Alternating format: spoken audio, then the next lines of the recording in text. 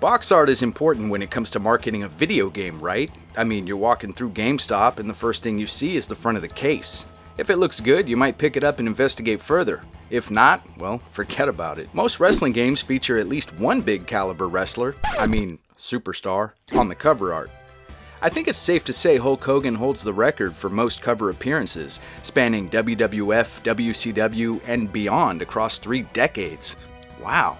Goldberg has been on quite a few as well. Steve Austin, The Rock, Triple H, and The Undertaker also have quite the catalog of covers under their belts.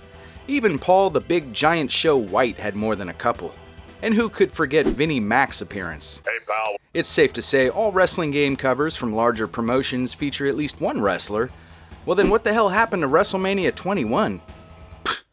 I'd rather not talk about that one. There are plenty of top-of-the-line covers out there that really stand out for all the right reasons. And then there's the ones that are, well, in your house, for example. I mean, I get it. They're about to come crashing down on this house, but forget it. This game didn't make much sense. Why should the cover art? Here we got a shot of Giant's Big Show, and all 4 guys look like they're in astonishing pain for some reason. Looks like a high school collage. Oh yeah, this one's really cool. Holy crap, why not put the entire roster on the cover? Yikes. Is that a boxing ring? WCW Mayhem features the new WCW logo and was released well after the new set and ring design for Nitro, yet the old ring can be seen in the background. This is most likely due to the game starting production before the rebranding of the company, or they just figured we wouldn't notice, or wouldn't care, or they just didn't care. Hell, I don't even care, and wrestling games are kind of my thing. Different regions often receive different covers for the same game. WCW NWO Revenge has the same 4 wrestlers on the cover, but in the PAL version, they're in different poses.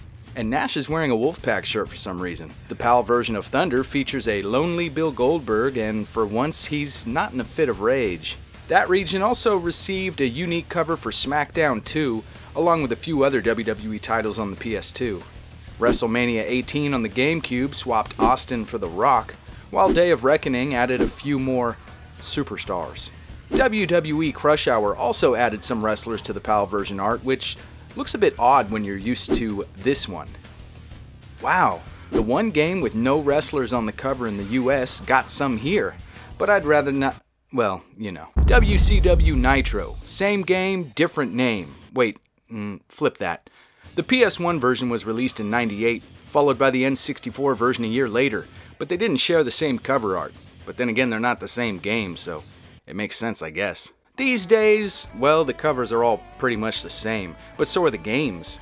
I miss these unique covers, but then again, I miss a lot of stuff that's not relevant these days. Oh, it's true! It's